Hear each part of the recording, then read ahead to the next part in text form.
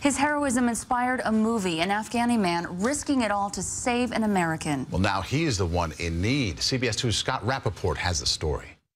At first glance, his name and face seem unrecognizable, unremarkable. But Muhammad Gulab, a simple Afghani villager, is as brave a hero as there is. Just ask Navy SEAL Marcus Luttrell, whose life Gulab saved at great personal peril. He very well could have just left me laying there on the side of that waterfall and let me die, but he didn't.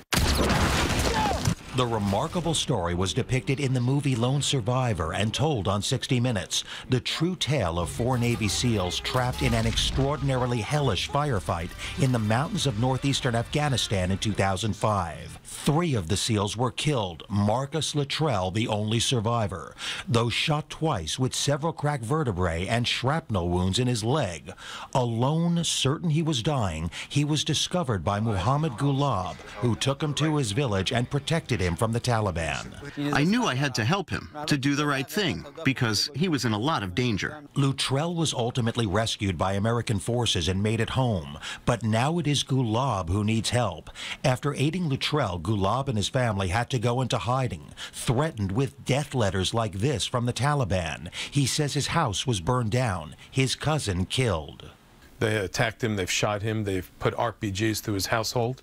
He's been living in hiding and never in the same place in the same evening. Immigration attorney Michael Wild says he's working pro bono to bring Gulab and his family to safety in the United States, to grant him asylum here. He says so far he's been able to help extract Gulab and some family members from Afghanistan to a neutral, undisclosed country. He won't say where. He does say it happened last Saturday. But he says getting asylum for Gulab and his family here in the U.S. has proven delicate and complicated. That means the UN, Homeland Security, a lot of officials have to sign off on this. I'm prayerful that they will. Wild says ultimately the Department of Homeland Security will make the call.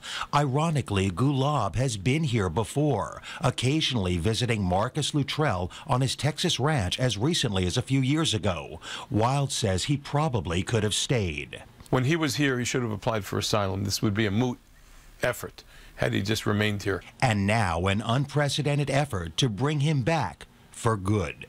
Scott Rapoport, CBS 2 News. Now, we did reach out to the Department of Homeland Security for comments. So far, we are yet to hear back.